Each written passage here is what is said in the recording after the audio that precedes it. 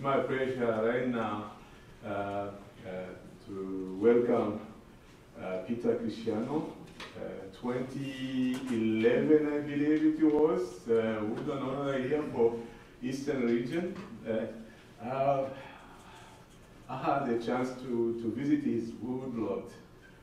Please, if you have some time, please chat with him and go and see his beautiful, beautiful property.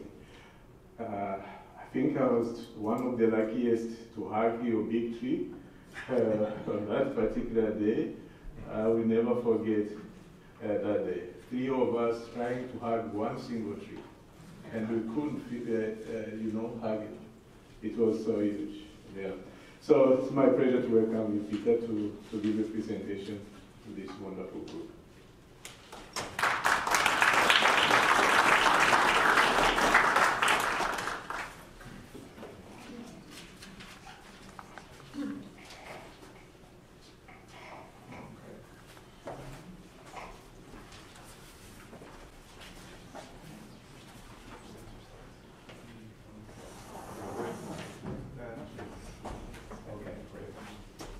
Morning, everybody. Can you hear me? Yes. Perfect. Before I get started, there's one publication from Nova Scotia Department of Natural Resources. It's probably the best publication I've ever written about Nova Scotia's forests. I'm going to leave it over there on the table if anyone's interested. Hopefully it's still in publication. It's even an enjoyable read. Okay, we purchased our property in 1972. It could best be described as an upland mixed wood forest. The soils are a rich soil, dry moist to moist.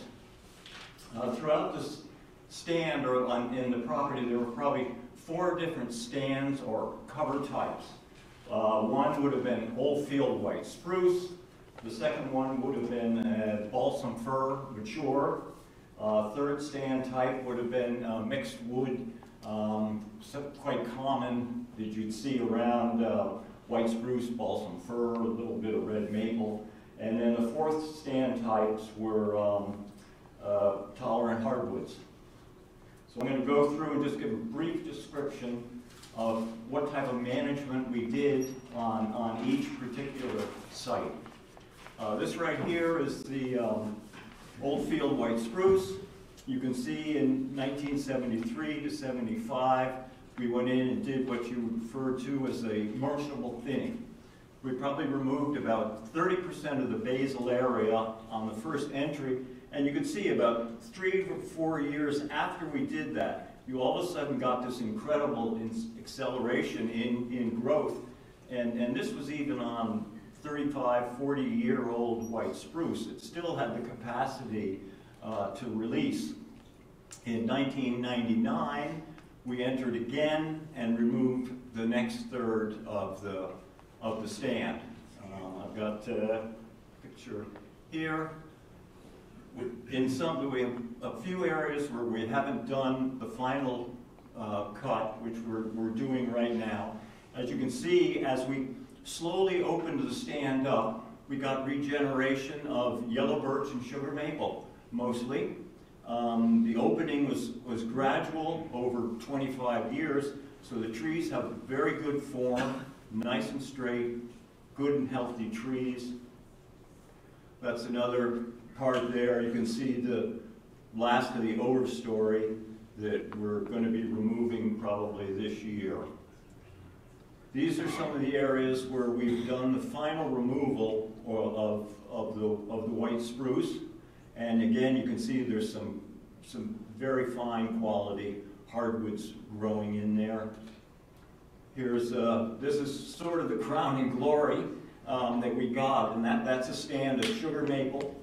And I mean, it's just, it's a beautiful thing.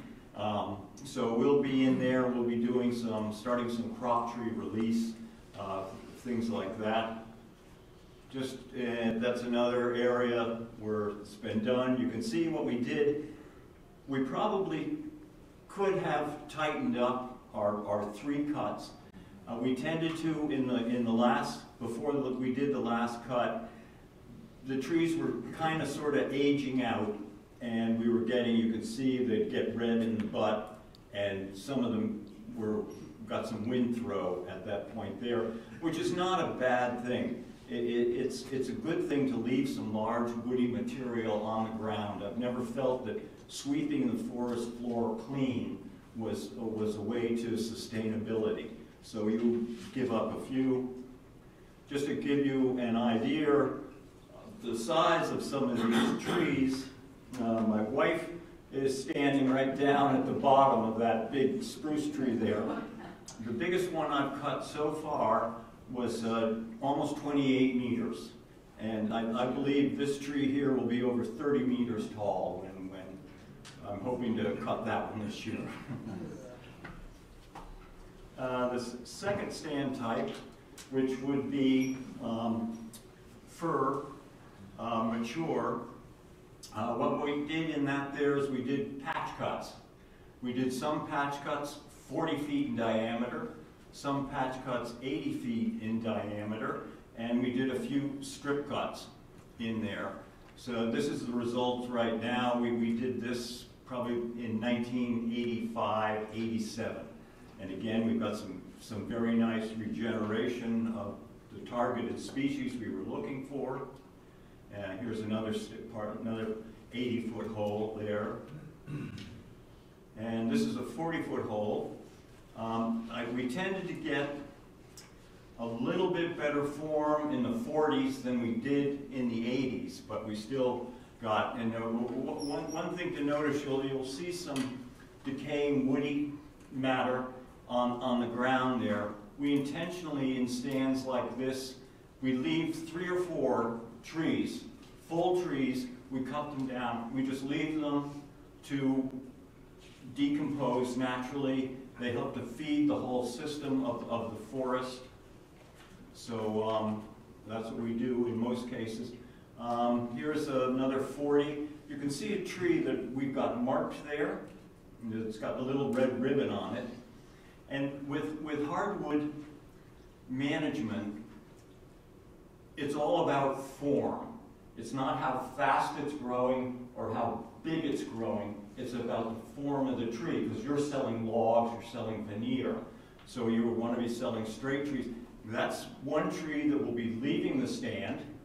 If you look at it closely from some different angles, it's got a little bit of a bend in it, and then it's got that queer branch up top coming off. So that's a tree that's going to leave the stand.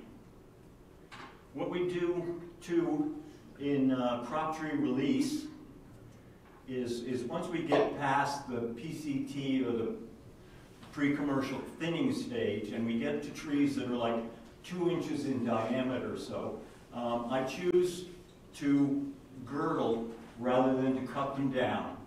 It takes about 30 seconds to girdle the tree, and there are a number of different reasons I like to do it.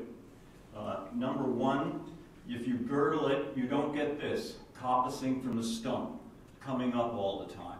By girdling, it takes about 3 to 5 years for the tree to decline and die and all the leaves to fall off it.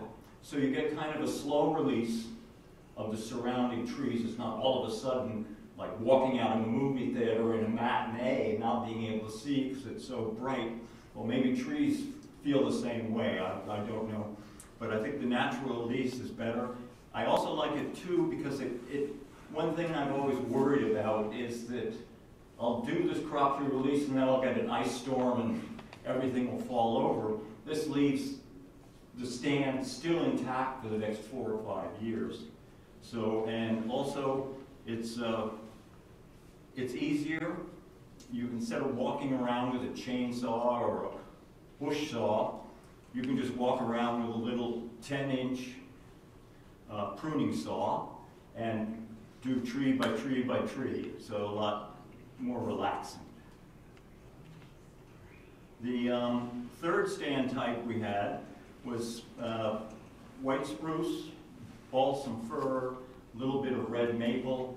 And then there was an overstory, a very sparse overstory of large yellow birch and some fir. What we went in and did was we cut out everything. We did sort of what you might call a seed tree. We left those big birches, we left some of the big fir, and then we replanted the entire site with red spruce.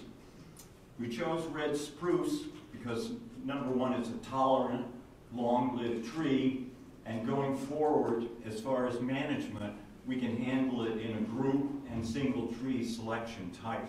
So you don't have where you grow a forest and then you cut it all down and then you grow another one.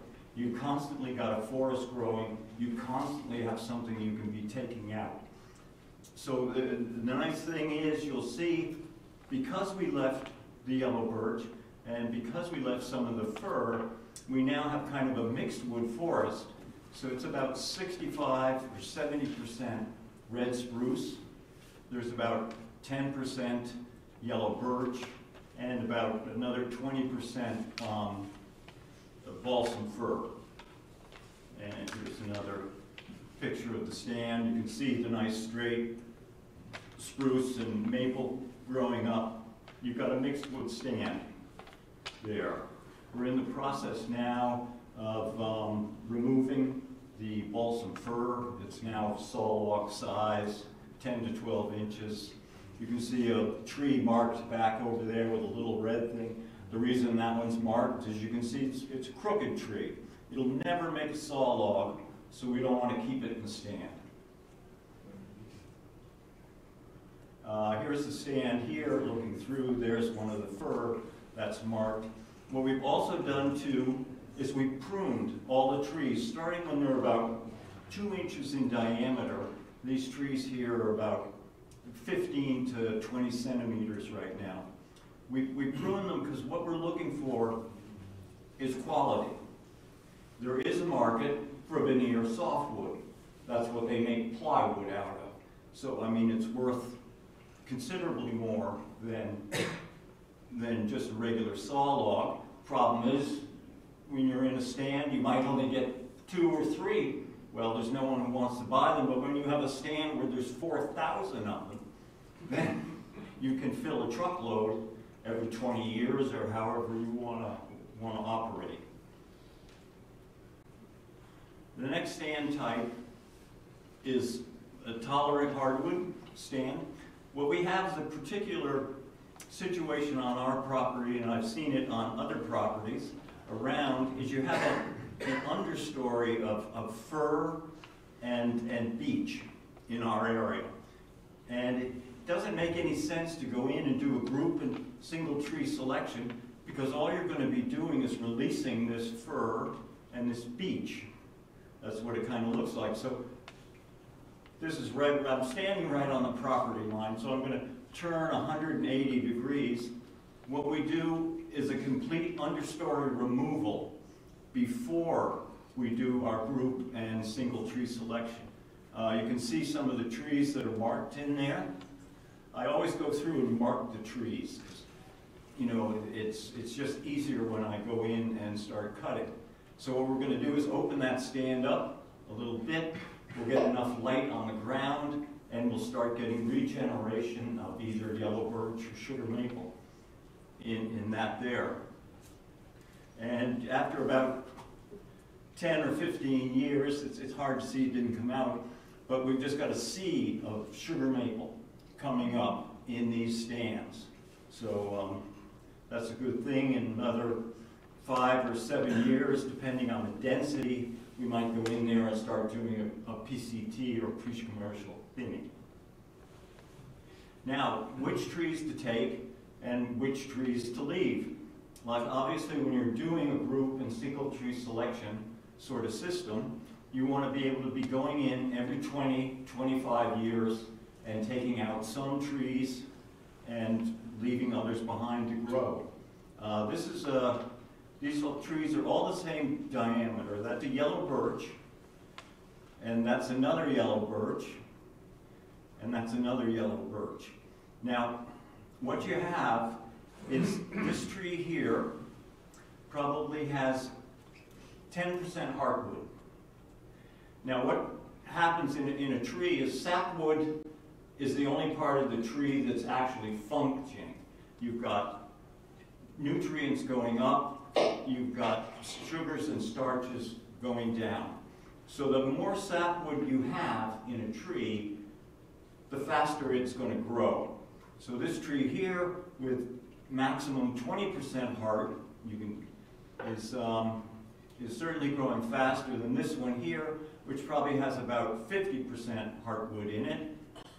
This tree here probably has a thin little ring of sapwood around the outside. That tree is in serious decline. That's the first one you want to cut when you're taking something out of the stand. What we'd also do too, I suspect that it's probably rotten in the center. So what we would do is it's never going to pay its way to the road, so there's no sense in hauling it out. We would cut it down and just leave it to decompose as large woody matter on the ground. Your next choice is, if you have a choice between this one and this one, this is the one that goes. It's not as vigorous, it's not growing as fast as the other one. The same, I don't have any pictures of maples, but the same kind of holds true. You can judge the vigor of the tree by its bark. Just like people, you know, when you get old, your bark gets a little woody. This is some group single tree selection. We made one cut in here probably 25 years ago, and you can see we're starting to develop some uneven aged and diameter classes in that stand, which is, this is what you want to do or what you want to achieve. And you can get this over 2 or 3 cuts.